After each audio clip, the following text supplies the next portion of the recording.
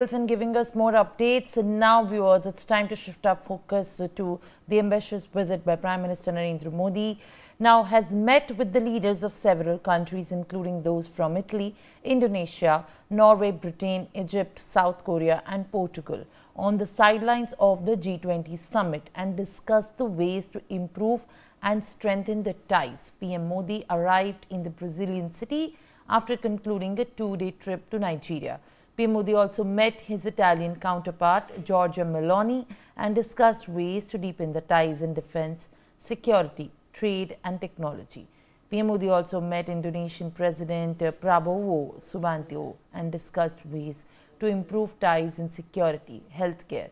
The talks during PM Modi's meeting with Portugal Prime Minister Luis Montenegro focused on adding more vigor to the economic linkages between the two countries. Prime Minister Narendra Modi has held a bilateral meeting with his United Kingdom counterpart, Keir Starmer, on the sidelines of the G20 summit in Brazil.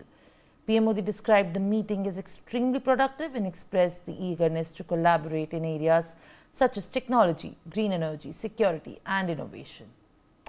All right, viewers, now let's take a close look at what exactly the bilateral meeting of Prime Minister Narendra Modi with the world leaders, specifically focusing on his counterparts of different nations, looks like, and what were the key areas that were discussed. This is a meeting with the Indonesian president where the bilateral meeting happened and discussions over, in fact, strengthening the bilateral ties and the regional cooperation with India and Indonesia took place at the sidelines of the G20 summit. And when we see this picture, in fact, this is the Portugal's PM Luis bilateral meeting with PM Narendra Modi, where the discussion over strengthening the ties between the two nations, which usually is the first focus, and enhancing the collaboration across the key sectors took place.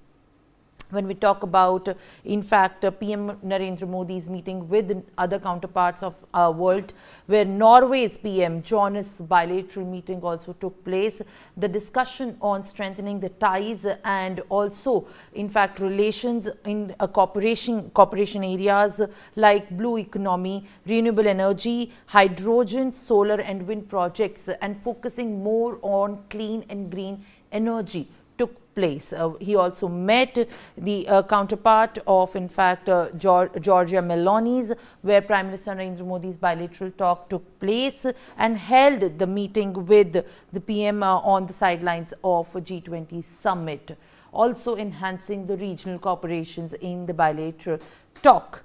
Prime Minister Narendra Modi also met, in fact, the president of Abdel Fattah, who is in fact of Egypt, and PM also interacted during the first day of the Rio of the G20 summit. These are some of the key moments, in fact, viewers, that we are showing you just in the pictures, where the meeting, the bilateral ties are also put in perspective and discussed in detail about with the Prime Minister Narendra Modi on this important visit during the G20. PM Modi also met, in fact, interacted with the president of South Korea, where Yoon Suk Yeol, and this is a picture which you can see on the sidelines of G20. The South Korean president was seen interacting with Prime Minister Narendra Modi, focusing on how to deepen the ties between the two nations. And also, when we talk about this picture, in fact, on the initiatives launched last January and key international issues, PM Modi also met Macron and reviewed the progress on the ties between the two nations when we speak about. As the UK PM, in fact, PM Modi also met Keir Starmer, and the leaders took stock of the bilateral ties between both the countries. The picture that you can see right there on the screen. All right, viewers.